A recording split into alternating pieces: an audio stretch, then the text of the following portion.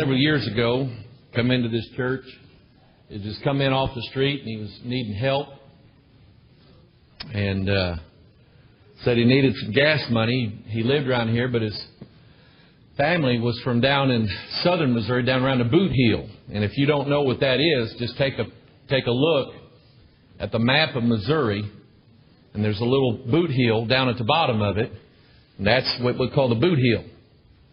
And anyway, he needed some gas, and so I don't give out. People ask for gas, I don't give them money.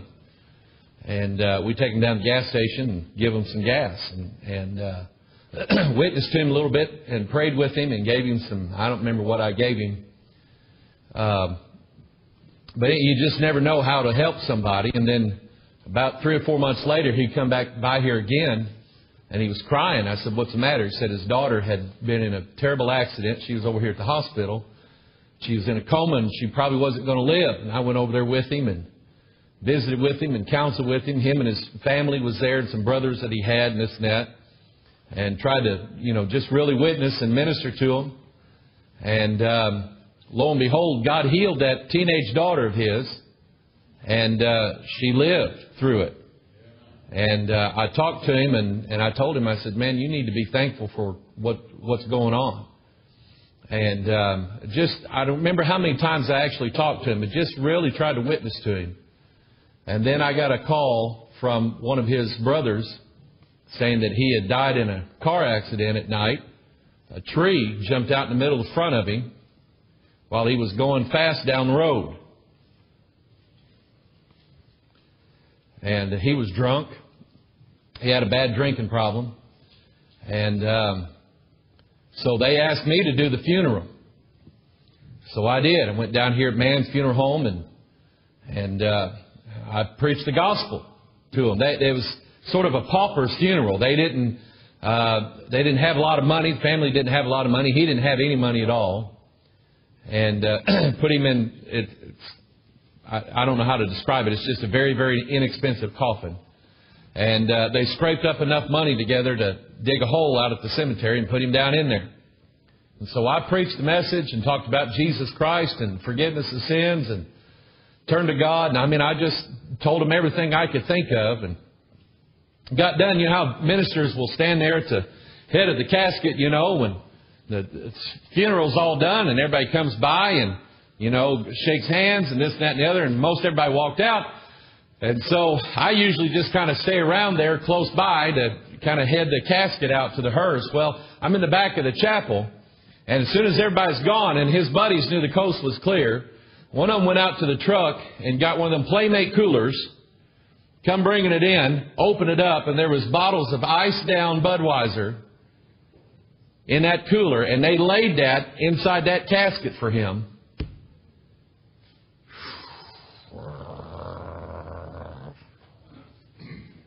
I thought where he's going, he'll need it, but he ain't going to be able to get it. Amen. There's wisdom and I don't know the whole meaning behind it, but there's wisdom when Jesus said, "Let the dead bury their dead." And I like to preach funerals of somebody that I know that's saved. And somebody that I know wouldn't mind me just laying it out. And Gary's done told me. He said, if I'm around and you preach my funeral, he said, you let them have it. Okay? Appreciate that. So if any of us is around when Gary goes on to glory, fasten your seatbelts. Amen. Listen, and if you want to, you can just tell me in advance, "Hey, Pastor Mike, if you ever preach my funeral, here's what I want you to tell them." All right? And if you're here part of this church and you ask me to play Whiskey River over the loudspeakers at your funeral, me and you's we're going to have a fight. Amen. I've heard the awfulest things at funerals. I ain't going to get into it this morning. I'm going to wait. But I've heard some of the awful things. Good morning, guys. Good to see you. Take your Bible, turn to the book of 1 Corinthians, if you would. 1 Corinthians.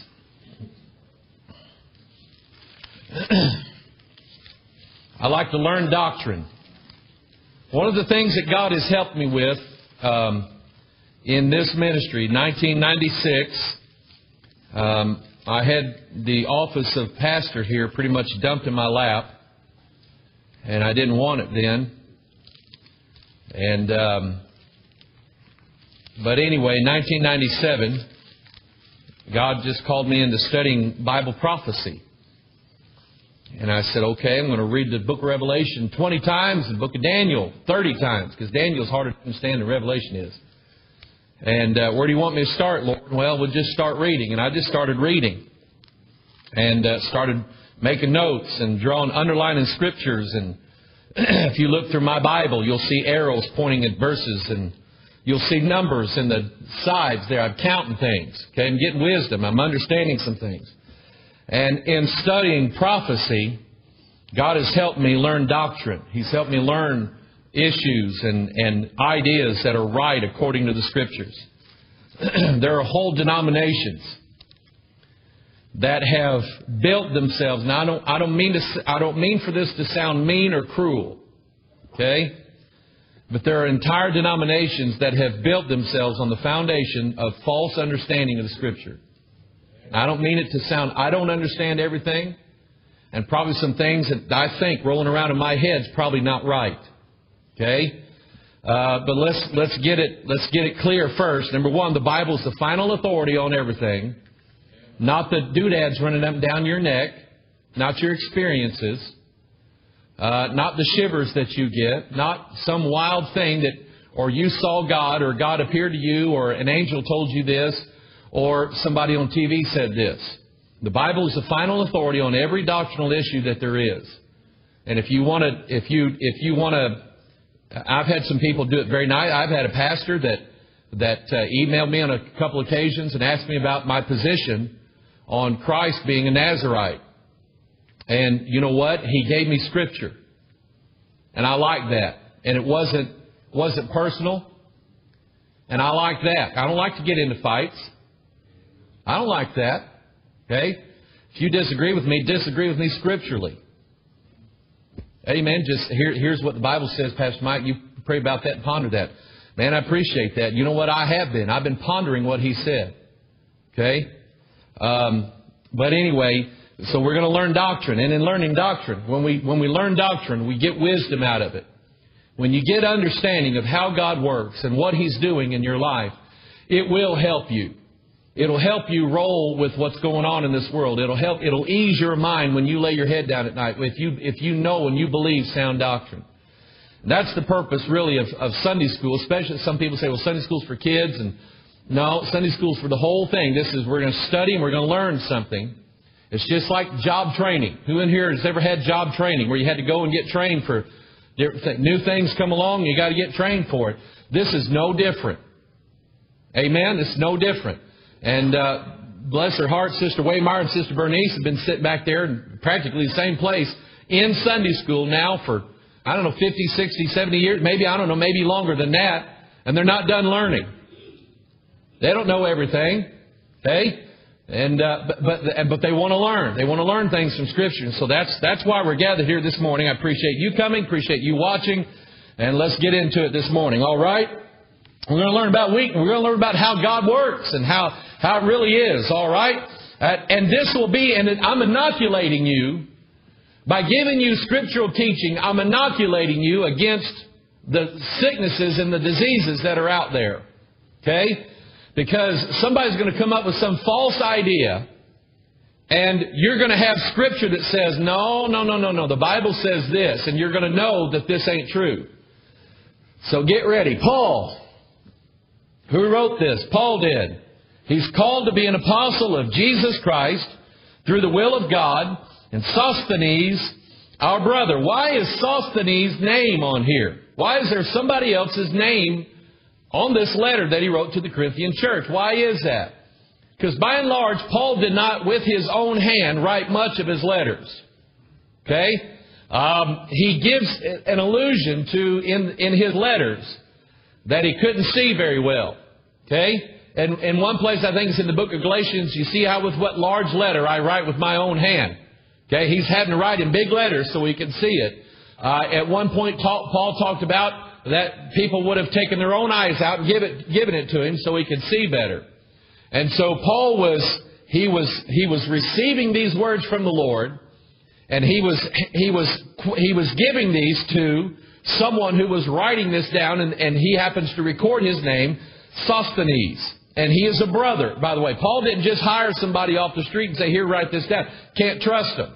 Okay? But he's got a brother in Christ that loves the Lord, and he loves doctrine, he loves Paul, and he knows that Paul has the office of apostle, which, by the way, is an authoritative office. Paul, even to this day, and the writings that he has are still in place in authority in our lives. Okay? I keep going to Brady here now because he's a businessman. He manages a business, but he's not the one ultimately in charge. Ray Kroc started this thing 60 some odd years ago, and it's still going on. And some of the ideas and principles that Ray Kroc came up with are still in effect in those, and he's dead. Okay? But the things that he put down in the business plan that he had is still going on, and that authority still exists. And Paul, even though he's dead and gone to be with the Lord, God gave him authority, not just over them, but over us as well. This is the authority that you and I are living under right now. You stay under here, God will protect you. Stay under this authority, and God will protect you from what's going on out there, from the false doctrine. Then he says, under the church of God, which is at Corinth, to them which are sanctified in Christ Jesus, called to be saints. I thought only people named Joseph and Mary and Peter were saints. And Ignatius and... No. You know who is... The Vatican has got it... See, this is where we get doctrine. Vatican's got it all messed up. The Vatican says that we name people to be saints. We declare them by papal enunciation that such and such is a saint. That is not what this Bible says. Saint means sanctified. In fact, it tells you here in the verse. You don't even need a definition of it. Sanctified in Christ Jesus, called to be saints. You know what the word saint means? Sanctified. Okay? It means sanctified. It means you have been cleansed and you have been set apart for the will and the purpose and the blessing of God. You've been cleaned. Okay?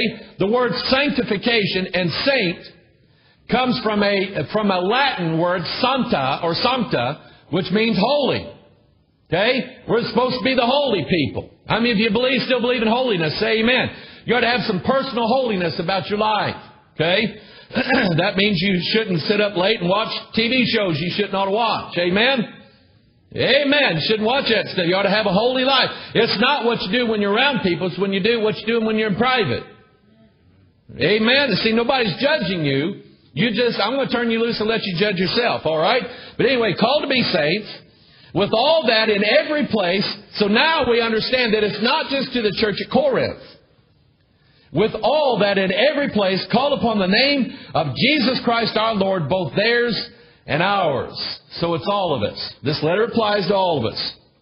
Verse 3, grace be unto you and peace. I like that. From God our Father and from the Lord Jesus Christ.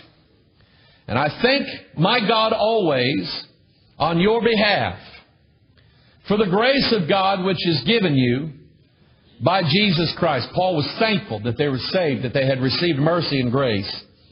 And then he says that in everything you are enriched by Him, in all utterance and in all knowledge, even as the testimony of Christ was confirmed in you. And here again, we're going to look at another doctrinal issue that separates us as born-again, Bible-believing Christians that are sanctified by the Holy Ghost and sanctified by the will of God and called by God, and those of us that were confirmed. Now, if anybody has come, let's say, from a Catholic background or, let's say, a Lutheran background or whatever, okay?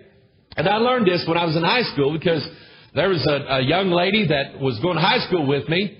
And she was kind of cute, and I was kind of looking at her, and in my mind I'm going, I hope she's a Christian. And she kind of talked like she went to church a lot, and I'm going, okay, that's number one, okay. And then I found out that she was going to this church, and it was a Lutheran church here in town, and she was talking about how she was going to the classes. And so I asked her, I said, what classes? She said, confirmation classes. I said, what is that? Well, you take the classes, and then you answer all the questions right, And then you're a church member. And then you're saved. And I'm going, see, they called that confirmation. Okay? You answer all the questions right. You pass the test. Get baptized or however they do it. And then you're a church member. And now you're saved. And that's really all there is to it. She was counting on that to give her hope of eternal life. Not only is that doctrine incorrect, it's damnable. Because when you convince people that all they have to do is fill out a questionnaire, get some water poured on them, go through a ritual at church, and then they're saved for the rest of their life, when you convince people of that, they will go. Listen, I know human nature. We will go out and live however we want to live and still rely upon what this priest told us, that everything's going to be okay because we went through the ritual at church. That's wicked. Listen, I cannot confirm your salvation. You might be sitting in this church, amening me right now, amen, and lying through your teeth. It's been done before. Lying through your teeth. I cannot confirm your salvation. I cannot say anything to you and say, well, you're saved, you're saved, you're saved. That is not my position. The confirmation will come to us by way of the Holy Ghost through the Holy Scriptures. Is that what you believe? Say amen.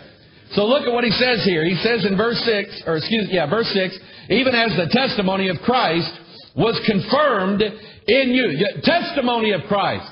Let's hear your testimony. Let's hear about how you had your sins nailed to the cross. Let's hear about the confession that you made before Almighty God. As John the Baptist said, let's see the fruit of repentance in your life. You know what the fruit of repentance is? Big tears running down your eyes as you're crying and sobbing before the Lord. God, I'm a sinner. That's fruit. That's a fruit of repentance. You're really sorry. And you know this, don't you? You know this as parents. You tell your kids, now, are you sorry? Yes. No, you're not. Okay? And my mom always had a way that if I wasn't sorry, I was fixing to be. I was fixing to be sorry for what I had done. But anyway, a testimony. Do you have a testimony in your life? Do you have a testimony of the Lord Jesus Christ? Do you have a testimony of what God has done in your life? Do you have a testimony of the sins that God has cleaned you up out of, the pit that God took you out of? Don't tell me your testimony about how you passed the questionnaire at the church. And you know, practically you can pretty much do that online nowadays, I guess, couldn't you? Just get on the computer and click, click, click, click, click, click, click, click, click, click, and hit the button and it says, now you're saved. We're not going to institute that on our website anytime soon, I promise you. Amen. Even as the testimony of Christ was confirmed in you, so that you come behind in no gift. Now, when we get to, and this will take us a while, so just hang on. I like to, when I go through a book, y'all know me, I like to just, especially when they're doctrinal issues, I'll go through the whole Bible. Okay? And we'll just go round and around and around in Scripture and go from one place to another. But we're going to end up dealing with the idea of spiritual gifts. Okay? In 1 Corinthians. And I'm not going to be afraid of it. I'm going to tackle the issue. I'm not going to bring my Baptist upbringing into the conversation. I could care less about being a Baptist or anything like that. I'm not here to defend the Baptist faith. I would consider myself a Baptist in that I believe in baptism, water baptism. That's where the name comes from, by the way. I believe in water baptism, but it does not save you. And I believe in the foundational principles that are in the Scripture. Salvation by grace through faith and not of works, and the blood atonement, and the virgin birth, and the inerrancy of the Bible. And those are the fundamentals, they call them. But I'm not interested in promoting the Baptist faith. And I have detected over the years, people have called our church or asked to talk to me, wanting to know if I'm endorsing their particular doctrinal statement. And I'll say, well, I believe the Bible. Here it is right here. And they don't like that because what they're wanting for me to endorse what it is they believe for whatever reason or another. Okay? But I'm not interested in. What I'm interested in promoting is the doctrines of the Scriptures. And that alone. Okay? And so anyway, that's what I'm interested in promoting. I promoted the Free Will Baptists most of my life. I can't promote them anymore. It's not that I believe their doctrine's all messed up and all this and that. It's just that the Free Will Baptists are even walking away from the doctrines that they laid down 70 some odd years ago. They're walking away from it, and I'm not. I'm staying. You know what the primary thing is? They said we believe that Scriptures are present tense, the inerrant Word of God. That's what's in our current doctrinal statement. Okay, a present tense language. There are no mistakes in the Bible, is what they said. They don't believe that anymore. It's not taught in the colleges. I went to 2 of them. It's not taught there. They'll say, now, yeah, we're free. But the truth of it is, we believe that there are errors in the Bible. And I don't see how they're getting by with it. Yeah, I mean, I just beyond me how they're getting by with it. But anyway, so I'm interested in teaching the doctrines of the Scripture. And when we get to spiritual gifts, I am going to deal with it scripturally. Okay? I'm not a Pentecostal. I'm not a charismatic. I'm not anything like that. But I'm going to show you from the Bible what these are. Okay? And so get on board. All right? But He's wanting them to come behind in no gift. And I believe in gifts. And I believe that gifts are unearned. Amen? I believe they are unearned. And the Pentecostal persuasion will tell you that the reason why that we're not jumping up and down and speaking in tongues and doing this and that like they do in their churches is that we don't believe in it. That is untrue. It's untrue. Okay? I believe what this Bible teaches about tongues, about words of prophecy, about words of wisdom. I'm just going to show it to you. I believe what this Bible says. And I believe that you can and do operate in those gifts. You don't earn them. Okay? How many of you recognize that this Bible is a gift to you? It's been handed down from generation to generation. It's been faithfully preserved by the priesthood of the believer for thousands of years. And it has been given down. And God has given you a gift of this book. Herein lies the gift of healing. Herein lies the word of wisdom. Herein lies the word of prophecy. It is a sure word of prophecy. If Jim Samardzis was to come in here, said, "Oh, Pastor Mike, I'm so excited, man! I can't wait. God told me something last night. I want to get up in front of your church and share it with everybody." Jim, can't do it, buddy. I mean, I like Jim, okay? And I'd ask him what scriptures is on your... Oh, no, that's not the Bible. Let me tell you what God told me last night. And prove all things, hold fast that which is good, search the scriptures, see whether these things be true or not. Somebody say amen.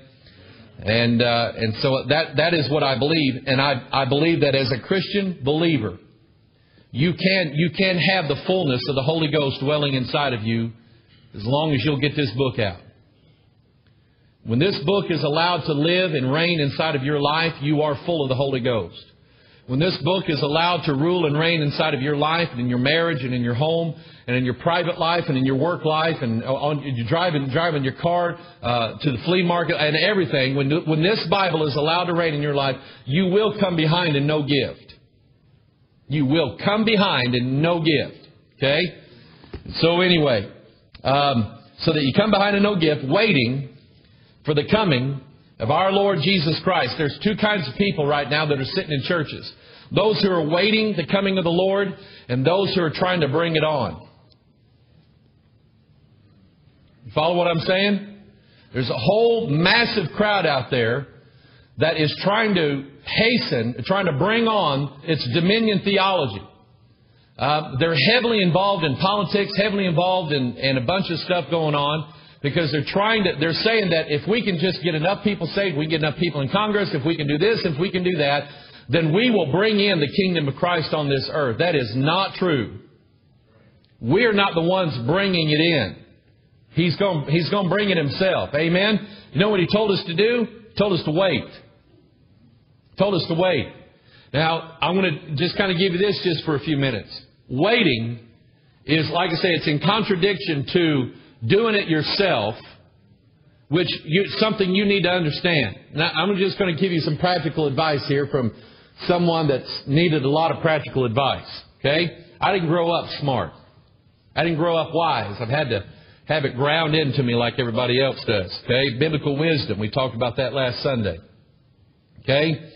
If you're praying for God to, let's say that you're praying for God to do something in your workplace. Okay? There's something really going on at work, and you're really wanting things better, need something to change or whatever. And you say, God, would you please fix this? You know what the natural inclination of man is? To sit, after we prayed that, to sit and ponder how we can make it better. And what's going to happen if we finally think we've come up with a good idea? We'll probably act on it. What's going to be the end result of that? It's not going to work out too well, is it? It's going to be a big joke, and we're going to sit there in a big pile of rubble, and God's going to say, you should have waited on me. Should have waited on me. Okay? And I'm just telling you, if you're asking God to do something at work, and you've laid it in God's hands, you know what God expects you to do? Step back. Step back. Let me give you an example of that. If God doesn't send you, don't go. After this deal in Jericho, and there was when the Israelites marched into Jericho, you know the story. Achan found that garment, and that idol, and that gold and all that stuff. He took what God said don't take, and he buried it under his tent. Joshua, just kind of, I guess, going off the high of that victory there in Jericho, and they marched toward Ai, and Joshua said, you know what? We done beat Jericho. Ai is going to be easy. You know what he did? He said, why don't about half of you guys run down in Ai and conquer them, kill everybody, and claim it for the Lord Jesus Christ and be back before dinner, and I'm going to be waiting here when you get back. And he sent them down there, and they got their pants whooped. Lost a bunch of soldiers. And they come running back, and Joshua went crying to oh God, what happened? God said, get up. Quit your belly aching. Quit your crying. I didn't send you down there. You went down there presumptuously. You've got sin in your camp. We're going to deal with that before I start blessing you again. And just remember, I've said this before. When you're doing what God told you to do, you don't have to ask God to bless it. It's when you go outside of God's will, that's when you're going to really have to start really getting God to start blessing things. And the thing is, if God tells you, if you're saying, God, I want you to do this, God, do this, God, do this, God is expecting you to step back and wait for Him to do it. That's what faith is, by the way. It's trust. You got faith enough to pray it, then you have faith enough to stand back and let God do it. Don't get in His way. Okay? There's even a supposedly Christian song going around in the 80s. I remember it like it was. I kept listening to this song on the radio when I was in Oklahoma going, man, that don't sound right. It was whenever God closes a door, look for a window. And I'm going, no. If God closes the door, sit down until He opens the door. Talking about spiritual gifts. You know what Jesus told the disciples to do when He left? You read Book of Acts chapter 1. You want to talk about spiritual gifts. Let's talk about spiritual gifts. And I want to tell you how unbiblical they're being done in most churches. When the disciples were there with Jesus in the Book of Acts, He told them, wait. You wait. And they sat there and they were together and they prayed. They probably had, Bible talks and this, that, and that. But they waited and waited and waited and waited until God said it was time. And then when it was time, did any of those disciples have to usher in the gifts of the Spirit? No. The Holy Ghost came upon them. They all spoke with these languages as the Holy Ghost gave them utterance. And thousands of people were saved all in one day. That was the result of them waiting on the Lord. Now I want to tell you something. You know why you won't wait? Because number one, you really don't trust God. And number two, but I think there's something in you that wants the credit for it to begin with. You want to be able to jump in a situation and resolve all the matters and this and that and the other, and then step back and everybody says, boy, thank you. I don't know what we have done without you. Who do you think? Listen, I want to tell you something. You let anybody say that to you, you're in dangerous ground as far as God's concerned. You just might as well go spit in God's eye right now, because that's what you've done when you dare take glory and credit away from the Lord. This is why I am 1 million reasons why I'm so much against works salvation and works grace and earning something from God. I am against it. I'm opposed to it.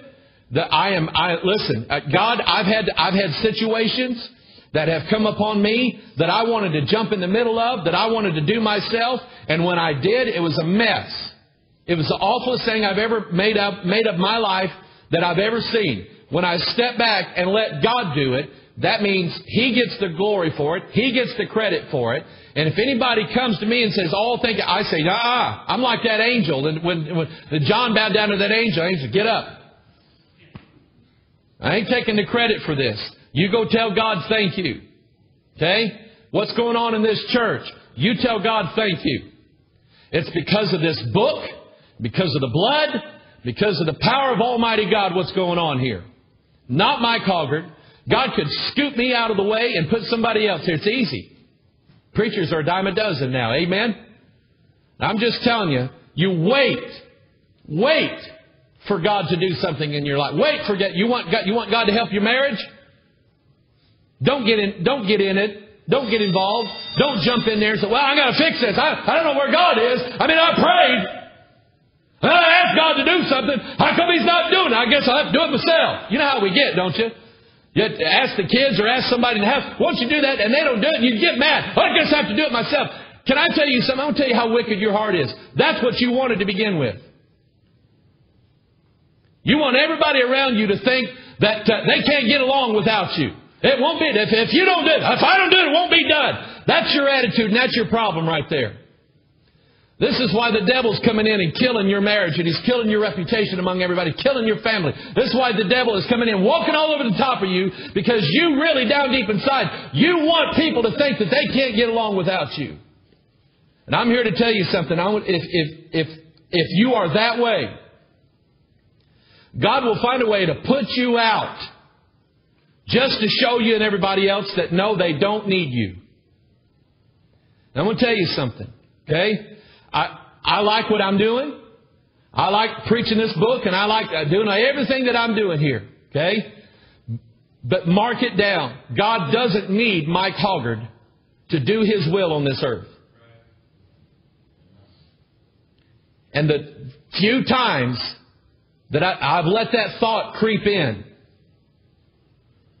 God got His rod out and chastened me and said, Mike, I don't need you. You know why I'm using you? Because I love you. Amen? I had a situation with one of my kids one time. I won't say who it was. They were little. And I was just going to spend the day just taking them out and doing stuff. And as the day wore on, I realized that there was no way in the world that I could satisfy their lust for whatever it was. I was not making them happy. And every time we'd go do something fun, they'd complain.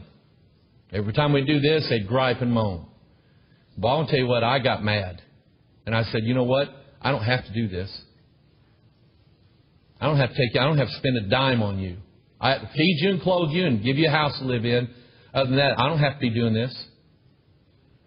You know why I was doing it? Because I love my kids. I want to do things for them. Okay? And something we need to get inside of our heads. God doesn't really need us as bad as we think He does. And if you ask God to do something, if you ask God to bless something that's going on in your family, or bless something going on in your church, or bless whatever area of life it is, if you're asking God to bless it, get out of the way. Who is it that shall mount up with eagle's wings? Who is it? They that wait on the Lord. They shall mount up with wings as eagles. That's what the Bible says. And instead of us getting involved and trying our own way, I've just learned this. Instead of us getting involved and trying to get our own way, this and that and the other, why don't you just pray about it and pray about it and pray about it and pray about it and pray about it and pray about it some more and pray about it some more and then pray about it some more and then just pray until God does something. and you step back, and that way God will get all the glory and the praise for what's happened. Can I get an amen out of somebody? I really want you to come behind in no gift, okay? Waiting for the coming of our Lord Jesus Christ. And I will say this, maybe not so much to you guys here, but a lot of you guys watching, okay? You're the prophecy people, okay? You're the prophecy people. You're the ones that are, you're seeing the Lord in this, and boy, this is going to happen, and I get that. I mean, I'm with you, okay? One of the reasons why these people set dates for the coming of the Lord is that they're trying to make it happen, I guess. I don't know. Trying to make it happen. And it's self-glorification. God did not let Harold Camping get anything but a shame face out of this deal. And the same thing is happening with these false teachers all over the place. And there's one, I got mine right now. His name is Ron Reese. And he's predicted the coming of the Lord now 3 times and failed. Just this year. Okay? God's not going to let these guys get any glory or credit out of it. Can I hear you say amen? That's why He hadn't told us. Amen? That's why He hadn't told us. Anyway, good to be with you. I want you to study. I'm going to give you some homework. I want you to study the rest of chapter 1. And I want you to see what you get out of that. And I want you to think of, why did God call me? Why did God save me? Why did God put me in this church? Why am I part of whatever God's doing? Why is that happening? Okay? Did God, because of my good looks, because I'm a snazzy dresser, because I have influence over people, and believe it or not, that's what some people think. But I'm going to show you, according to 1 Corinthians chapter 1, why God called you. Okay? You study it out, and you get the answer ahead of time, and let God sink it in. That way you're not mad at me next Sunday. Amen? Let's go to the Lord in prayer. Heavenly Father, we thank you, dear God, for this day. We thank you, Lord, for the beauty of your holiness. Thank you, God, Lord, for helping us. And Lord, Father, we got such a wicked nature, God, that things going bad all around us, and we say, God, you do this now, and then we just jump in the middle of it and ruin it. And God, I'm not interested in that. And I know how it feels. It's just that, God, I've learned and am still learning, God, not to get ahead of you. But I'm just going to stay behind you. And Lord, I like it that way. And Lord, teach us that lesson. Teach us that lesson, Lord, to just wait and to just pray and to pray and to pray and just wait and wait and wait and wait. Wait until you move. Lord, have your way in our hearts and our lives. We love you. We thank you, Lord, for Jesus Christ. We thank you for this Bible. We pray this in Jesus' name. And all of God's people said, amen. How many of you remember when Jesus touched you? Say amen. Amen. Take your Bible, turn to Revelation 12. While you're turning there, Gary's been busy this week. And in fact, we've all been busy this week, getting our packets out and already receiving word from some people that they're already receiving them and thankful to get them. We have a video that we put out last Sunday morning. Rick Warren got in the news this week, and he is probably the most influential man as far as what they would call Christianity, not just in America but around the world. And at one time, you guys know my testimony, at one time I almost fell for this guy and was going to follow him, was going to take this church. And some of you are saying, oh, no, you weren't. I appreciate you standing against me on it because I was wrong in what I was doing. But anyway, he's trained hundreds of thousands of pastors and churches, maybe into the millions. People not even gone to his seminars, just following this man's, I say ministry, it's not really that. He has come out this week, and he's trying to deny it now. He's trying to back up a little bit. But he actually had, well, listen to this now, he has a pastor in his church that is the director of interfaith outreach. And let me tell you what that is. That is a guy who is trying to make friends with lost people. Okay? And I say that not in a good way. I believe I think you ought to be a friend of sinners. Amen? But he's not leading them to Jesus. He's telling them that they are accepted the way they are. He's shrouding that. And probably, if asked, he'll deny it. But that is precisely what he's doing, including him and a Muslim cleric getting along and getting together. And this concept that we all worship the same God is coming out of this movement. Now, I'm going to tell you something. I do not worship Allah. I do not pray to Allah. I don't face Mecca. I don't read the Quran. It doesn't bother me in the least bit. Somebody burned one of those books. It doesn't bother me. It's going to perish. It's going to vanish away anyway. Okay?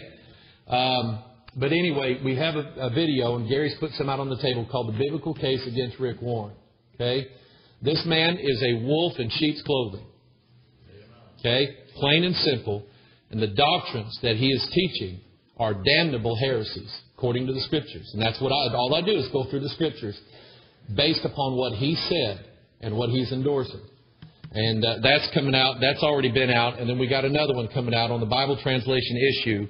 And it'll be out on the websites today. And we'll have it on DVD here shortly. Whenever we take a stand for the Lord and whenever we take a stand for the Bible, the devil is not going to like it. He will not like it. And he will come after us. So just mark it down. Okay? Don't run. Don't try to hide. Okay? Just stand your ground. The Bible says he will flee from you. He cannot handle someone who will take a stand. And this morning I'm just going to share some things that God has laid on my heart. God helps me in studying and preparing for the messages and things to think about and pray about. And Gary had actually mentioned something earlier in the week that there was just a word that just caught my attention. And I began to ponder that and began to pray about it and began to think about it. And then I began to search the Scriptures. And when I was putting this sermon together, I had a direction that I wanted to go with it. And as I searched the Scriptures, God changed that direction. And so I'm just going to spend some time this morning just walking through and gleaning from the Word of God this morning. I don't have an agenda. I don't have an altar call in mind. I don't have anything like that. But if you were to be honest before the Lord this morning, you don't have to raise your hand. You don't have to say amen. I'm just looking for you to be honest this morning. If you would be honest before the Lord this morning, do you need some help from the Lord this morning? Okay, if you were to just be dead honest, do you need some help from the Lord? Do you personally need some help from the Lord? Are you in trouble of some kind? Are you troubled about something? Is there something going on in your home, in your marriage? Is there troubling things there in your marriage that need help? And I'm going to get to some different areas of life, and you know how we do when we look at Scripture. Let's just apply it to various parts of our life, and that is what we're going to do. But I want us to have some understanding this morning of why sometimes things go the way they go, and they don't always go our way. Amen? You don't always get your way. In fact, you're probably sitting there, I never get my way. Good for you. That's where God likes you. Amen? God likes it when you don't get your way most of the time. Now you're somebody He can use. Amen? Is it be my way or no way? Now I want us to understand just the depths of what's going on in our life. Revelation chapter 12. Are you there? Say amen. Who in here believes the Bible? You really should. Okay, you really should. And when the Bible is in contradiction to what you hear in the world, don't listen to the world. Listen to the Word of God. It'll help you. Revelation chapter 12. Let's start reading in verse 1 and we'll move our way down so you get the context of where I'm going with this thing. All right, we're going to go to verse 15. There appeared a great wonder in heaven. A woman clothed with the sun. I want you to think of the Bible typology language of a woman. Okay? She represents in the Bible a church. She represents the kingdom of heaven. She is heavenly Jerusalem, Jerusalem which is above, and so on. But she'll represent a church. I don't know if you noticed this last week or not.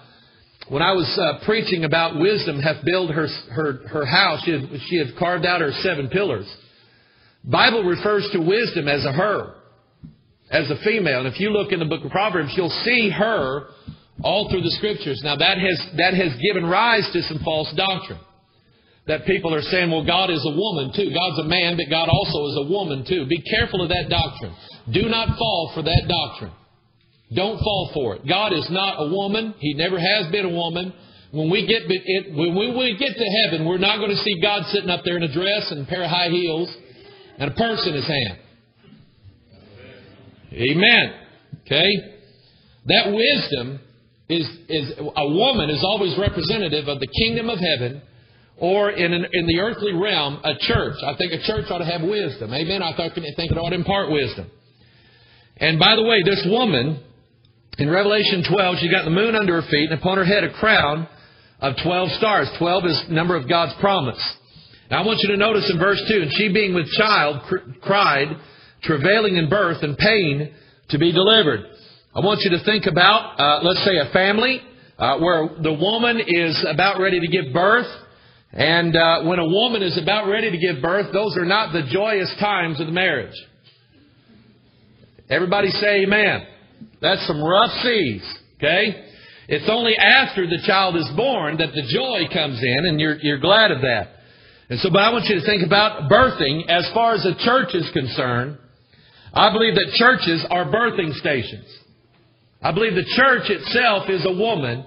And I believe that we're to produce converts for the Lord Jesus Christ. People being saved is that child being born. Now I know there's many different realms of this, and I'm just applying one scripturally. But when someone is born into the kingdom, if someone is born again, that's the result of the evangelistic efforts and the preaching of the gospel of the local congregation. How many of you are with me on that? Say amen.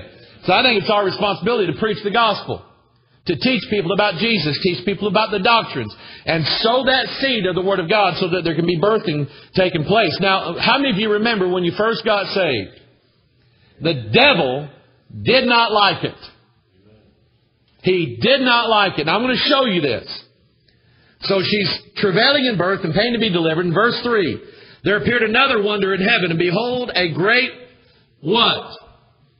Red dragon. Does anybody know why he's red? Listen to this now. Red is in opposition to the color white in the Bible. Though your sins be as scarlet, they shall be white as snow. Though they be red like crimson, they shall be as wool. In Revelation chapter 17, we have a woman who is riding a scarlet-colored beast. That beast is the man of sin. Okay? And she is clothed in scarlet. Okay? She is clothed. You know what she is? She's the woman of sin. That is in direct opposition to the church being clothed, not in scarlet, but in what? Clothed in white. That means purity. That means being sanctified. So anyway, behold, a great red dragon having 7 heads and 10 horns, 7 crowns upon his head. And his tail drew the third part of the stars of heaven, and did cast them to the earth. And the dragon stood before the woman. Watch this now, which was ready to be delivered. Watch what the great red dragon is going to try to do. As soon as you got saved, he tried to devour you. And he's red. That means the full impact of sinfulness was targeted at you for getting saved. Look at this. He was ready to devour her child as soon as it was born. You see, he had you already in sin. But when you got born again, that's when he really turned on you and tried to go after you. And he's still doing it. How many of you know that? Say amen. He's still doing it. As long as a church will be a birthing station for the Lord, as long as a church will be evangelistic, as long as a church, or let's say a family that represents the Lord, as long as they will keep preaching and standing for the Word of God and doing what's right, they will always have an enemy trying to devour and trying to destroy. Now look in verse 6. And the woman, now let's look at verse 5. And she brought forth a man-child who was to rule all nations with a rod of iron. And her child was caught up into God and to His throne. That phrase, caught up, is the exact same words used in 1 Thessalonians chapter 4. We shall be caught up together with them to meet the Lord in the air. Somebody say amen to that. That means the devil, he tried to get us. But God wouldn't let him. We were caught up. So now verse 6. And the woman fled into the wilderness, where she hath a place prepared of God, that they should feed her there 1,260 days. Now I want us to skip over to, verse 11. And they overcame him by the blood of the Lamb and by the word of their testimony, and they loved not their lives unto the death. I could preach on that this morning. Verse 12, therefore rejoice, ye heavens, and ye that dwell in them. Woe to the inhabitants of the earth and of the sea, for the devil is come down unto you, having great wrath, because he knoweth that he hath but a short time. And when the dragon, I want you to notice this now, and I want you to pay close attention now at verse 13, 14, and 15. When the dragon saw that he was cast into the earth, he persecuted the woman which brought forth the man-child. Now, all throughout the church age, all throughout the time even before the church, back in the Old Testament, God's people have always been persecuted. Now, we live in a country right now that, as of right now, 11:30 Central Time, we can still preach the gospel in this country without having our head shot off. I'm hearing that there is somebody said that he's already dead, but somebody else came out and said, no, he's still alive. They're having everybody pray for this pastor that's in Iran. A Christian pastor in Iran that has been on trial, and he's been sentenced to death for preaching the gospel in Iran. It is against the law to preach the gospel of Jesus Christ in the nation of Iran. And he decided to do it anyway, and they've got him in prison. They've found him guilty of heresy against Islam, and more than likely they're going to hang this guy for preaching the gospel. That's persecution. And mark it down. Mark it down. It may come to that here in this country. Already. I've been watching this up in Canada. There's one of the provinces up in Canada passed a law. Listen to this now. Passed a law, or is trying to pass a law, that says even if you homeschool your children, it will be against the law for you to teach them that alternative lifestyles are a sin. Already. That's just one step closer to them walking in this church and monitoring what we're saying. And if we say the wrong thing, we'll be arrested for it. Okay? Now, you just hang on, because this is where we're headed. Okay? You just hang on, because this is where we're headed. And I want to get mean with that, and God's kind of pulling the chain back, so I'm going to... But if you stand for the Lord, and you stand for people being saved, and you stand for the Bible, and you stand for the blood, and if you stand for marriage, and if you stand for raising children under the Lord, and if you take a stand on issues in your life, the devil will persecute you. And no, the United Nations troops are not going to come kick your door in and arrest you and have you shot. Maybe that's what some of you would like to happen anyway. The persecution is going to be a lot more closer and personal to you than what you think. He will come after you. And He will come after you where it's going to hurt you the most. Now you listen to this preacher. He's not going to target your strength. He is going to target your weakness. So this morning, you just start getting ready to feel a little bit uncomfortable this morning. Okay? You just get ready to start feeling a little bit uncomfortable this morning, because we're gonna look at how He's going to go after you. Okay? And I want to show you how He's going to do it. He's going to persecute the woman which brought forth the man-child. And to the woman were given 2 wings of a great eagle, that she may fly into the wilderness, into her place where she is nourished for a time, times, and half a time from the face of the serpent. Now I want you to look at verse 15. The serpent cast out of his mouth water as a flood after the woman, that he might cause her to be carried away of the flood. Now, I just pondered that this week, and I've just had that in my mind this week. Gary likes to run in my office every now and then with his Bible in his hand. He's got his finger on a verse, and he'll read it to me, and he'll start talking. And he gets excited. He can't talk, and it's just kind of neat to see what God's showing him. But he mentioned something this week, and that just hit me in my mind. I believe in prophecy, and I believe this Bible's right concerning the future. But we're living today, And I'm telling you right now, the devil has opened his mouth and he has cast out of his mouth water against you to try to cause you to be carried away. He does not want you to think of anybody ever try to cross a creek that had a lot of water running down it? You ever tried to cross one of those? You get about halfway, what happens? There you go. You know what you're doing? You're not standing anymore. And the devil will do anything in the world to get you, to keep you from standing. Standing is something he cannot handle, a Christian who will just stand their ground and say, you know what? I believe the King James Bible is the Word of God. He cannot handle that. He cannot handle, say, I believe in salvation by grace through faith and not by works, and I'm not backing down from that. And he cannot handle someone who is standing. I believe that marriage is to be between a man and woman. Cannot handle that. I believe that intercourse ought to be between a married man and a married woman to each other.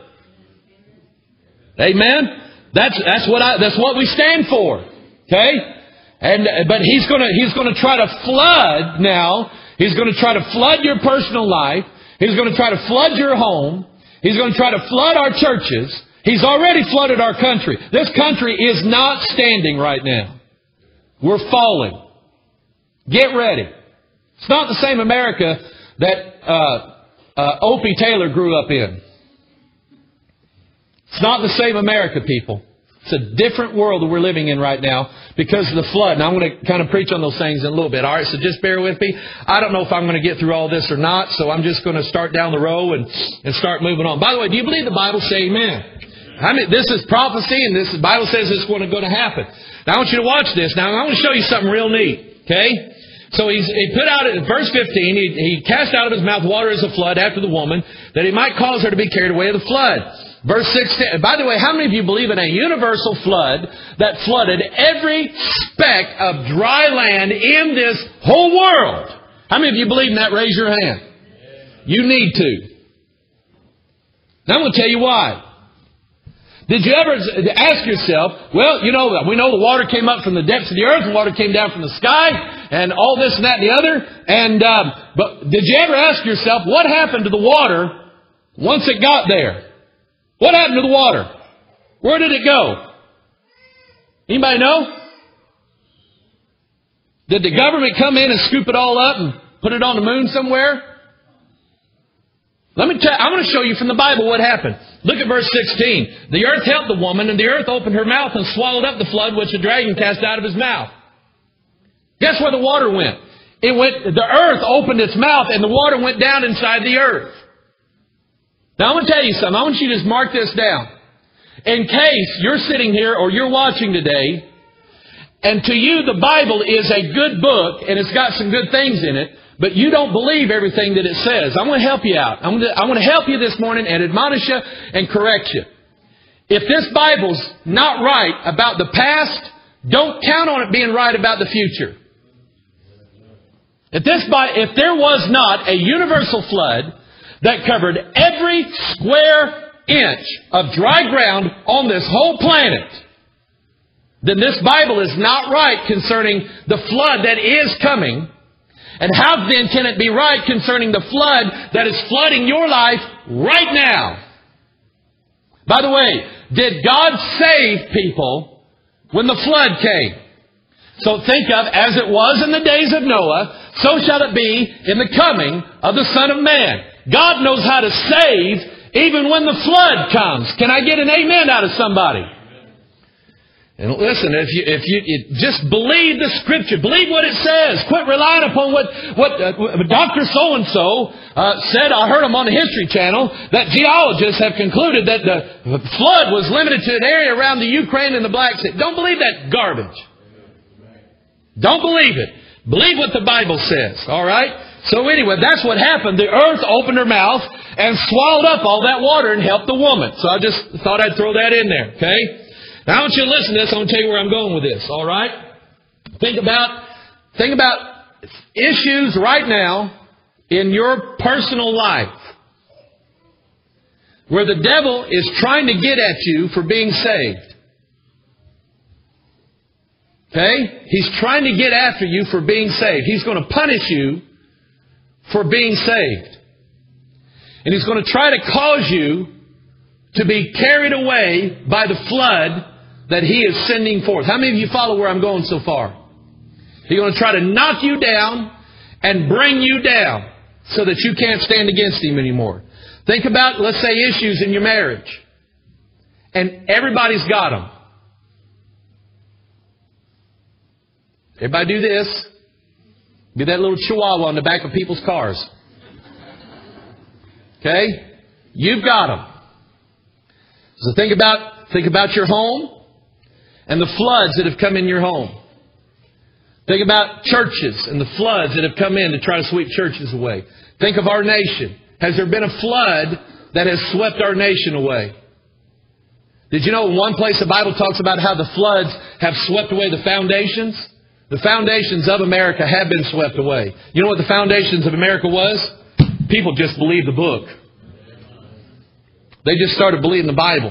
Okay? That was the flood of it. Let me just kind of help you where I'm going with this. I'm going to turn to Jeremiah chapter 47, verse 2. I want to read this real fast. And you pray for me. I don't think there's no way in the world I'm going to get through all this today, and I don't know what to do about it. But I just want to try to help you with some good principles, all right? So it's maybe episode 1, and next week maybe episode 2. Jeremiah chapter 47, verse 2. Thus saith the Lord, Behold, waters rise up out of the north, and shall be an overflowing flood, and shall overflow the land, and all that is therein in the city. Let me tell you about the north in the Bible. I love the language of the Bible. The north always indicates a spiritual place. Okay? If you read Ezekiel chapter 1, in fact, you know what? I would just feel better. Can I come down there? No, I mean, can I come down there and sit down? No, I'm just kidding. Okay? I don't know, I just feel like coming down here. I just don't feel like being high and lifted up this morning. Amen? Let me tell you about the north in the Bible so you'll understand where this is coming from. The north is an area that indicates the spiritual realm. In Ezekiel chapter 1, the Bible said that Ezekiel was looking toward the north, and he saw the cherubs of God, and he saw the sea, the firmament, and he saw the throne of God, and it was coming up out of the north. The Bible all throughout the Old Testament will talk about, especially in the book of Jeremiah, where God is promising that there's going to be an invasion that's going to come down from the north. Now, I believe an invasion is coming upon America, but I don't think it's the Canadians. Amen? Unless it's at the hockey game or something like that. I don't think the Canadians are going to come and get us. I'm not too worried about them right now. All right? Sorry for you Canadians, okay? But anyway, I just don't think that. I think there is an invasion coming from the North Country, and I think that indicates the spiritual land that they're coming from. Okay? There is, in the stars of heaven, the Bible says the heavens declare the glory of God. There is the North Star, and then there is a series of stars that surround it called Draco. You know what that means? It's the dragon. And he's always there on the north. He's on the sides of the north, and that's where he wants to reign from. He said, I will sit also upon the mount of the congregation in the sides of the north. That's where he said he was coming from. Now, this is real interesting. I've taught this before, but I like this. In the tabernacle, you walk in the tabernacle, and on the left-hand side, as you walk in, this was south, and here you had the menorah. You had the 7 candlesticks, which was the light. Okay, remember that, the 7 pillars of wisdom and all that stuff. That's what that has to do with. But on the north side was a table. I like this. Okay, on the north side was a table, and every day it had 12 hot, fresh-baked loaves of bread. I like hot, fresh-baked anything. Amen? Hot, fresh-baked cookies, cakes, you name it, but hot, 12 fresh loaves of bread. And they was to be set out there every day, and that represented Jesus, the bread of life, and all this stuff. And it was a table, and watch this now, and it was set on the north side. Psalm 23 said, Thou preparest the table before me, where? Right in the presence of my enemies. Your enemies hate the fact that you're getting to sit at the table of God and eating that fresh baked bread, and they hate that, and they are going to come against you, and they're going to slide in out of the north. Let me move on. Isaiah chapter 59, verse 18. Let me get my scriptures out here. According to their deeds, according he will repay, fury to his adversaries, recompense to his enemies, to the islands he will pay recompense. So shall they fear the name of the Lord from the west, and His glory from the rising of the sun. Listen to this now. When the enemy shall come in like a flood. The enemies of God and the enemies of you, and the enemies of you, and the enemies of your family, the enemies of your marriage, the enemies of your children, the enemies of our faith and everything like that, they're going to come against us as a flood. And I want you to think about it. A flood is not just a trickle of water somewhere. Floods are usually rapidly rising. You've heard stories about, rivers going, massive amounts of rain overnight. And I remember several years ago, there was a campground in Missouri that was overtaken in the middle of the night, and people drowned because there was so much rain that night. The water rose so fast that it just overtook that campground, and people literally died in their sleep because they had no warning that it was coming whatsoever. Floods of water. How many of you remember Tom Sauk Reservoir? We woke up one morning and that reservoir had busted open, and all of that water came, and it just carved its way down the land. And anything standing in its path was swept away. You cannot stand against the flood, by the way. You cannot. That's the purpose of the devil sending this stuff your way. Jeremiah chapter 46 verse 6. Let not the swift flee away, nor the mighty man escape. They shall stumble and fall toward the north by the river Euphrates. Who is this that cometh up as a flood, whose waters are moved as the rivers? Egypt riseth up like a flood, and his waters are moved like the rivers. And he saith, I will go up and cover the earth, and I will destroy the city and the inhabitants thereof. Well, you know what? The city is your soul. The city is your soul and the dwelling place of God. The city is your home. It's your family. Your family is a city of God. This church represents a city of God. God lives here. God dwells here. He reigns here. And we're all God's happy subjects in the house of God. Can I hear you say amen? That's what this represents. And Egypt is going to rise up. Egypt always represents the things of the world. Represents worldly lifestyles and worldly habits and sinful habits and everything like that. And those things will come in as a flood, and the devil's going to open his mouth, the dragon's going to open his mouth, and release this stuff out after you to try to destroy you, to try to destroy your name, to try to destroy your credibility. Here you are, you're going out, trying to witness to everybody, trying to hand out tracts, and you're giving out videos or DVDs. Those of you watching on the internet, you're sending out emails, and you're sending it off to people, and the devil comes after you and try to destroy you as a flood. Let me give you a real life illustration of this, and it's a prayer request that God just brought to my mind of something that happened to somebody that I know.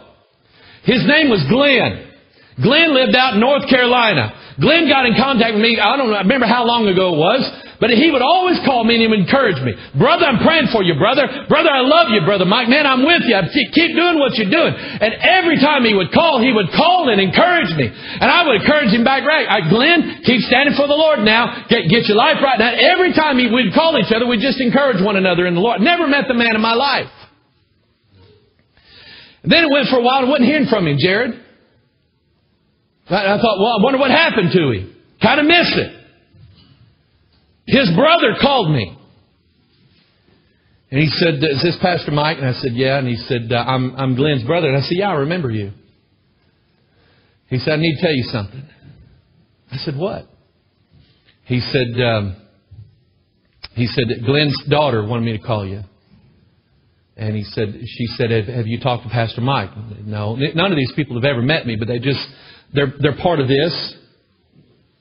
Okay? And he said, Glenn's in jail. And I said, what? He said, yeah, the FBI raided his house. He said he got into prescription drugs. And they said they found thousands of them in his house. And he said he just went out of his mind. He said he's robbed 3 banks that they know of. They actually had a picture of him on the news, local news. And they said he's just, and I asked specifically, can I mention this? And they said, yeah, it's all over the news, so yeah, go ahead. And they said, he admits that that's his picture.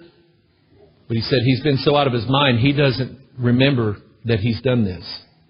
He said now that he's been in jail, they put him in sort of like a medical ward to get him off all these prescriptions and things that he said thousands of them that he had. And they said there's bottles of wine and this and that. You just don't mix that stuff. And so they said they got him pretty much dead to rights. And then the Secret Service got involved because they were going through his computer stuff, and they found pictures of Obama with the target on his head, and Obama's fixing to go to that area, and they just was checking it out in advance to make sure, And I just sat there with my mouth open like this. And I said, well, here's what I want you. I said, you're going to see Glenn? And he said, yeah. I said, I want you to tell him I love him. And I said, tell him that if they've got him, own up to it. Don't fight it. Own up to it. And whatever, God will be with you. I said, now, if they try to get him for something he didn't do, tell him stand his ground. And they said, he is better and he's kind of lucid and everything. He was kind of back to the old guy. But I said, tell him that I'm still his friend. And your friend, when you're real friends with somebody, you don't turn the back on them, no care how far off they get. I'm going to hear you say amen to that. Because one of these days, you're going to need it. One of these days, I might need it. Okay? We don't turn our backs on one another. You see, what happened was, here's a man that was trying to stand for the Bible. And the devil opened his mouth to cause him to be carried away. Here's a man that was passing out DVDs and all this stuff. And look what happened to him. The devil now has ruined this man's testimony to a lost world. It worked. Can he be saved? Absolutely. And I hope to see him in heaven one of these days. Okay? The new Glenn, not the old one. But I'm just saying to you, that's how he works. He'll go against you. He'll try to... You say you stand... How many of you right now, raise your hand, I'm against sodomite marriage in this country. Raise your hand. Then the devil will go after your marriage to make it look like a joke. You say, you're standing against what now? You see how it works? Let me just get into some notes that I made. What I did was I just started going through the Scriptures, and I put the Scriptures up here, and then I started looking at the Scriptures and let the Scriptures tell me what areas of life this applies to. Take your Bible, turn to the book of Amos, if you would. Book of Amos, chapter 8. I may only be able to preach on a couple of these. So, number one, just make it simple. Number one, stand for the Lord. Number two, if you stand for the Lord, you're going to try to reach out to people and people be saved. Number three, if you do those things, the devil will come at you with a flood. He will try to carry you away. He will open his mouth, and there will just be a flood of your enemies that are rising up against you. Does everybody understand that so far? Okay, so I'm trying to make it simple. And I'll be honest with you, I kind of struggled with Sunday school a little bit, and got an email saying, man, that was great, that was right for me. But I'm telling you, it was a struggle. Sometimes my mind I just don't feel very smart. Okay? And it's just kind of hard to explain. But I guess that's probably the best way I should preach anyways. Not just preach, let God have His wisdom come out of my mouth. Somebody say amen. And some of you are going, well, Pastor Mike, that's what I hear anyway, when you talk. So, you quit laughing at that, all right? Amos chapter 8, verse 8. You believe the Bible? Say amen. Shall not the land tremble? This is verse 8, Amos 8:8. Shall not the land tremble for this, and everyone mourn that dwelleth therein? And it shall rise up wholly as a flood. You know what? I just started looking for floods and the promises and the warnings of floods in the Bible. I just love the King James Bible. It just makes your study for a sermon so easy. The only way to get a sermon easier is download it from Rick Warren. Okay, but he'll charge you for it. I don't know if you know that, and he charges for it. This is free. And it shall be cast out and drowned as by the flood of Egypt. There's that flood of Egypt again. See, God's connected them together. It's your enemies coming against you. And it shall come to pass in that day, saith the Lord, that I will cause the sun to go down at noon, and I will darken the earth in the clear day. Now look at verse 10. And I will turn your feasts into mourning. A feast, watch this now, a feast represents having plenty. Think of Thanksgiving. Amen? Thanksgiving, there's always more food, and we turn it into a contest, Joe. Who can clean all that off by the end of the day. Because when you have Thanksgiving, you don't just eat one meal. You eat that meal, go sit down for a while, get back up, get another plate, get some more. Okay? A feast represents plenty. A famine represents you don't have it anymore. You don't have that. It's gone. Your feast turned into mourning, and your songs into lamentation. And I will bring sackcloth upon all loins. Sackcloth is not fine linen.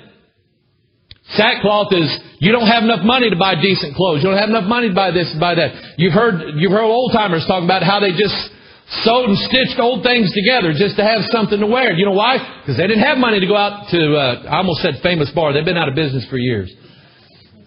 Huh? Macy's? Thank you. Ask her how she knows where to go. I'll bring sackcloth upon all loins and baldness upon every head. It's a curse. Amen? Just kidding. Okay? And I will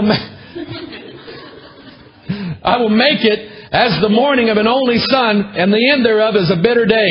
Behold, the days of the Lord. Behold, the days come, saith the Lord. Look at this, that I will send a famine in the land. Not a famine of bread nor of thirst, but of hearing the words of the Lord. And I'm going to connect all this together. And this would be number one, and I'm just kind of minding the clock here. I would stand here and teach this all day long, and let's just have all day long church, and it probably wouldn't hurt us. Probably wouldn't hurt us to spend a whole day in the house of God learning from the Bible. Okay, but we're not prepared for it today, so I'm going to let you out here in a little bit.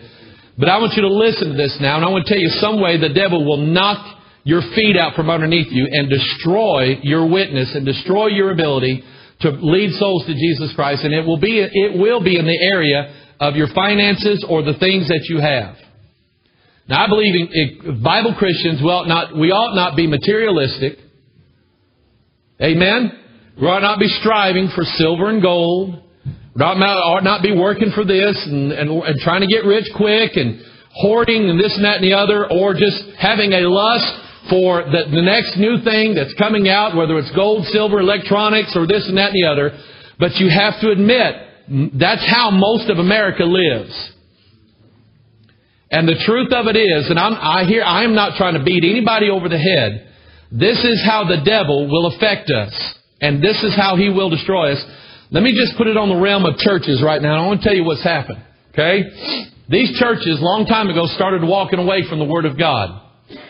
So what happened was, God sent a hot rod preacher in. The old preacher went away, or he died off, or he retired, or he just moved on, and they got him a new preacher in. And I'm still hearing this all over the place, Gary, from people saying, we got us a new pastor in, and our church is not fit to go to anymore. Okay? But here's what happened. The new preacher comes in. God sent that guy in there as a curse to that church. And he sent that guy in there. And here's what Rick Warren, he says it. He delineates it in his books and his teachings. This is what you got to do, Jim. If you're going to have this big hip-hop church and have 1,000 people sitting in your congregation, here's what you got to do. You got to change all the hymn books, get them out of there. You got to change all the Bibles, get Bibles where everybody can understand what's, there. In fact, just put them up on the screen, and nobody will have the disadvantage of carrying a Bible, lugging a Bible all the way to the house of God. And you do all that stuff, and then here's what you start talking big to them. You start talking about big dreams and big plans. Now we're going to change this county, change this city for the Lord. We're going to save everybody here. But everybody knows this building's old, it's decaying, and it's got this cross up here, and we don't like that. And so what we're going to do is we're going to change everything. We need new building.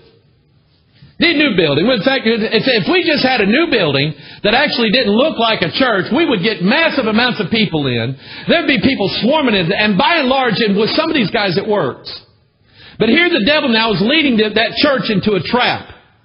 Because that church does not have the money that this pastor is throwing out there that they're going to need to build this new building. And he will get that pastor, with that congregation's approval, will tie that church into a $5 to $10 million debt. And say, now we got the land, we need to buy the land, we got to do this, and need to raise all this money and do all this, and he's going to have everybody in the church sign bonds and lock them into a $5 to $10 million debt. And try to get this new hip-hop building there with the coffee machines and everything like that. So everybody's cool now going to the nice, cool church, the ones that we drive by and say, boy, I wish our church looked like that. I don't anymore. I want nothing to do. I used to lust after that stuff, and the book of Proverbs said, lust not after her beauty. I don't lust after that stuff anymore. They can have it. because I know what kind of debt they're in. But all of a sudden, now watch this now. The church runs into problems. It runs into problems. People leave the church. Tithing goes down. Now the church has got financial problems and they cannot pay the debt. You know what the church put up as collateral on the new church? The old church.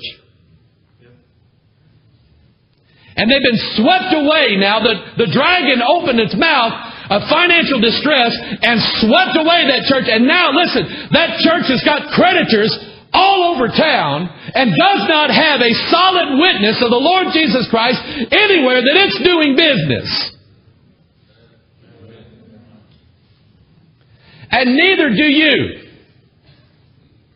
When you go out and get in debt and get in debt and get in debt and get in debt, well, I'd like to have that. Put the credit card out. Don't pay the bill at the end of the month. It's not a sin to have credit cards. It's not a sin to have credit cards. Pay the bill. Credit cards. Sign this paper here. You can have it in 90 days and then it'll take 5 years and 6 years. You ever notice the price of a vehicle has gone up, but now they've extended the time of the loan. Used to be you could get a 3-year loan on a car. Who in here gets it? You don't get a 3-year loan. You get a 6 or 7 year loan on a car. We said, well, that keeps the payments down. If you can pay it off for the next 7 years. Again, I'm not trying to be mean to everybody. But I'm telling you that you're losing your credibility as a witness, as a Bible believer, and everything else when you've socked yourself into so much debt and you can't get out of it. You're losing it. And I'm going to preach on other things next week, so just get ready.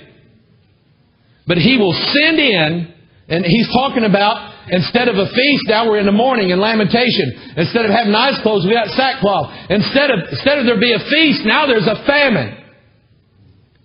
And now we don't have anything. And the devil sent that in, opened his mouth, and flooded you with financial distress. Let me ask you a question. What is it that will cause personal distress on somebody more than just about anything? It's the fact that they can't pay their bills. And they're out of money and they don't know what they're going to do. What will cause problems in a marriage? What is one of the chief things that will cause problems in a marriage? Can't pay the bills. We don't have any money. Can't do it. Can't do it. And the devil, listen to this now, he will absolutely, who in here, in fact, I'm going to ask you, you know somebody, or maybe you have been divorced over financial issues. Okay? It happens. And when the divorce happens, so does the credibility even in your children's eyes.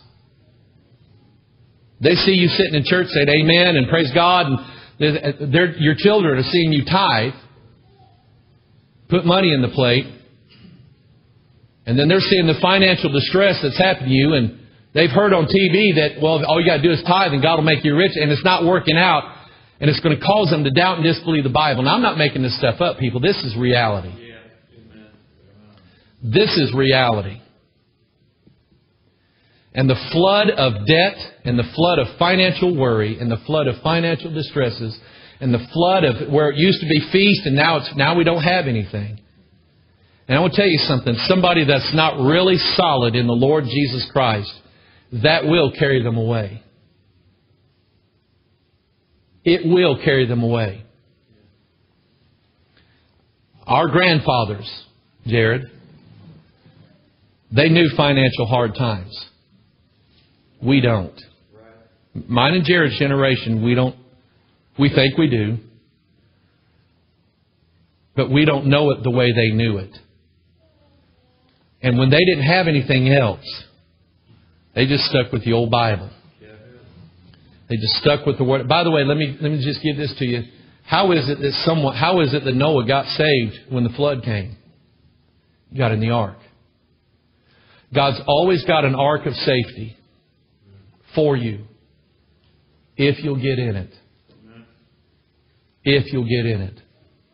But if not, the flood will carry you away. Am I preaching to you this morning? Okay? And I am not one that'll, and somebody might question my motive. Oh, he's preaching money now. He's want more money in the church. You guys know me and know how I am. That's not it. I'm concerned about you and your personal reputation and your marriage. And I'm concerned about your welfare and how things turn out. And I know for a fact that financial things will bring you down quicker than just about anything. Can I hear an amen out of somebody? Okay? And so I'm gonna release you now. And I want you to ponder what has been brought forth so far. I've got several other things, and I promise you they're going to be from the Bible. So all of you who've got all your bills paid and everything's all ship-shape and you got a little money in the bank and you're going, yeah, amen, amen. Next week I got yours, all right? So all you people that owe credit card bills, you can sit there next Sunday and go, amen, amen. No, listen, not everybody's the same. There's some people in this church, and I love you, okay? You're so tight, when your eye blinks, your knuckles crack, okay? That could be a good thing. It could be a bad thing, okay? And listen, I know some of you too. I know some of you, okay? Money goes out quick, but some of you, I know where it goes. It goes, you're just giving it to other people. Here, take this. Here, take this. Take this. That in itself is not a bad thing. Having a giving heart to people, okay? But when it comes to either hoarding money or when it comes to spending money that you don't have just to fulfill the lust of your eyes, you deserve the flood.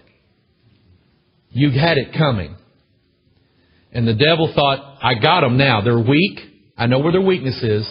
And I think if I just flood them with debt, I'll get them. And inevitably, I don't know why it works out this way, but inevitably, when people are having financial problems, they quit coming to church. They just quit coming to church. They just give up and walk out, and you don't see them again for a long time. What happened? Well, they got into financial problems. Listen, if you're having that kind of deal and the devil's flooding you, here's the ark. Get it. Stay in the ark. Amen. Because when it gets bad out in the world, I love it. What is it that destroys the sinner and saves the righteous? The flood. You think about it. You think about it. And by the way, this famine that's coming is a famine from hearing the words of God. The devil has successfully swept away with the flood the foundation of the Bible in most areas in this country and in this world. Don't let him do it to you. Let's pray. Heavenly Father, Lord, I thank you, dear God, for, Lord, I'm hoping, dear God, that I'm preaching this right. Lord, I don't want to do anything malicious. I don't want to do anything, but Lord, I want to be a blessing. I want to be a help. God, there are just some really good principles that you have helped me with and still help me with, Lord, over the years. And Lord, I have not attained to perfection. I'm far, far, far away from it. But Lord, as I examine the Scriptures and I see, Lord, what the meanings of things are, I see things in my own life. And Lord, because I've been pastor of these people for so many years, Lord, I just know things about them. And I'm not using this against them. God, I'm using this to help them. And I just know, dear God, there's some people, Lord, that may be sitting here or maybe watching, Lord, out there the devil has opened his mouth and has just flooded them with debt. Flooded them with financial misery. Flooded them with this and that and the other, Lord, and it's killing them. It's going to kill their marriage. It's going to hurt. It's going to hurt their testimony. And I'm just praying, dear God, Lord, that in the midst of the flood, or when they can see the flood coming, God, that you would do what you did with Noah and did with his family. Because, God, you are in saving families. Lord, you saved Noah and his family. And, Lord, save these people this morning so the devil doesn't sweep them away. Thank you for the good word, Lord, that you shared with us, God, and help us, Lord. And, Lord, Father, if we've sinned, Lord, forgive us. And we repent before you this morning, God. Forgive our sins. Help us to live right. We thank you, Lord, for this time, we pray in Jesus' name. All of God's people said, Amen. God Hello, bless folks. Pastor Mike here. And sometimes you'll hear me talk about during a sermon or a teaching about being saved or salvation. And some people just don't know what that is. And I just want to share with you from the Bible what it means to be saved. The Bible tells us in Romans 3:23 that all have sinned and come short of the glory of God. I'm not here as a pastor or here as part of this church because I'm better than anybody.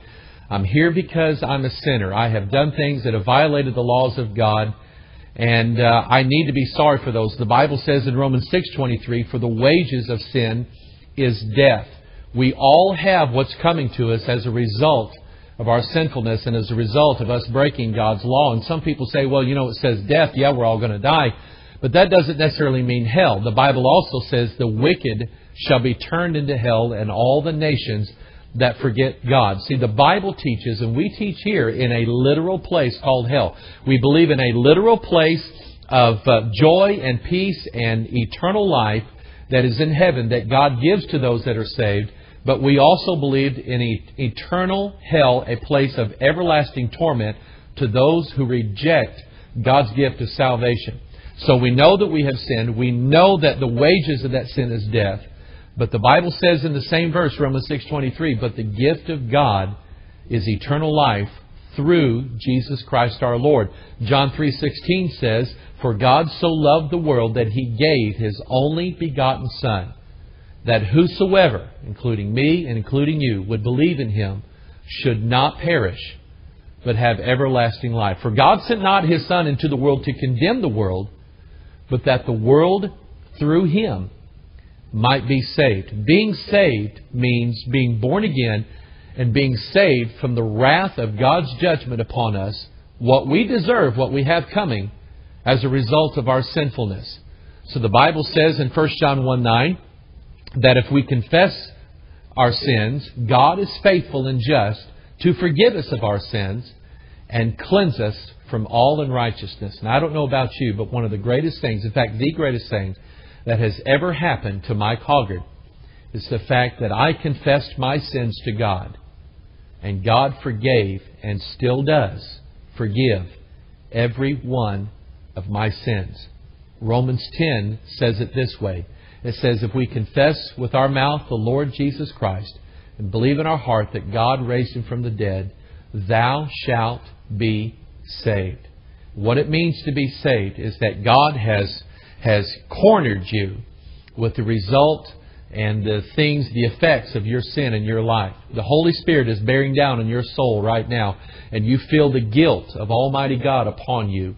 And God is trying to make you so that you, just like our parents used to do, God is trying to make you sorry for your sins.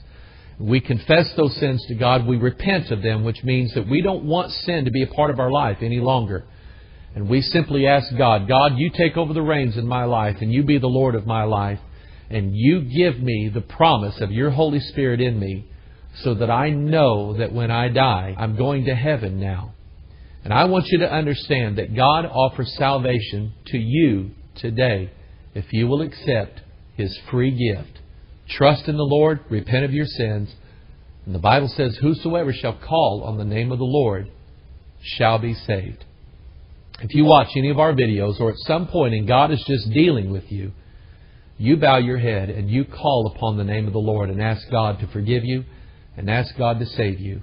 And God promised in His Word, and God has never broken His Word, God promised in His Word that He would forgive you and that He would save you, and heaven would be your eternal home.